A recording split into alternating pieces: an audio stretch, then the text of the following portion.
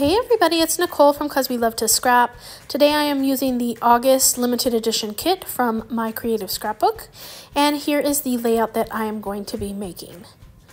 I am actually documenting two photos. Oh, you can see there I backed the cut file that came with my kit, and then I did some fussy cutting of the green leaf paper that is in the kit as well.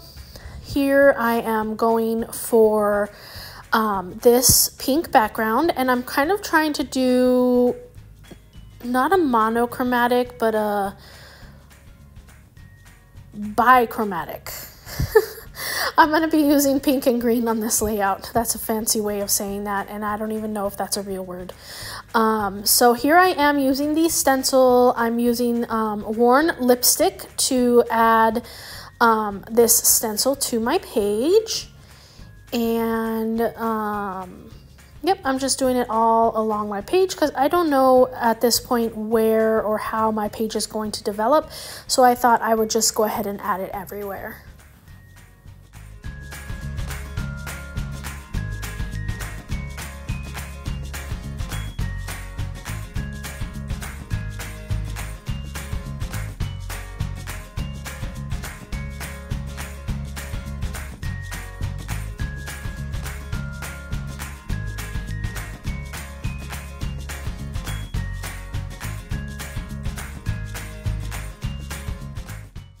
I just realized I never told you what my pictures were. So my pictures, they're two pictures of some little baby quail that were out on my patio, and I was just lucky enough to be there and get some pics of them.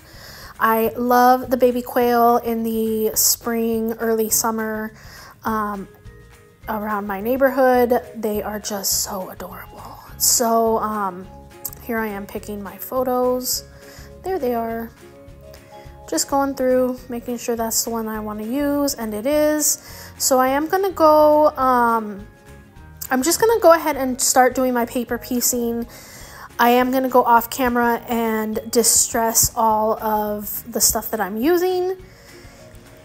And just using some different stuff from the kit to go ahead and make this layout. So, yep, just enjoy me doing some paper piecing here.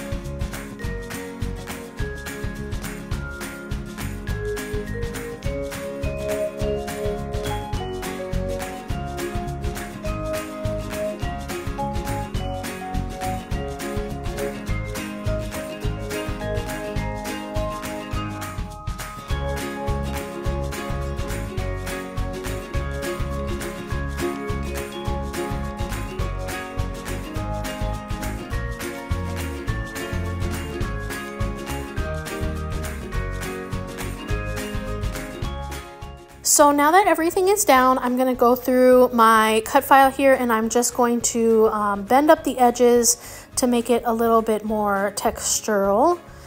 And now I'm going to start with the embellishing. I'm going to start with these floral bits, and I'm going to pull out any of the pink stuff, the pink flowers and butterflies, and I'm going to go ahead and add them to my page. Let me take the time right now to let you know that this kit is still available and it's in the shop. I'm going to go ahead and leave a link to the kit down in the description of this video so that you can find it easily. This kit is completely packed with lots and lots and lots of goodies. I have already made 4 projects. This is my 3rd project that you're seeing here. And there's enough to make 2 or 3 more projects at least. So I think I might be doing a bonus layout this month as well. There's just so much goodness packed into this kit. It's impossible to use it all in just 4 layouts. So yeah, if you're interested, the link is down below.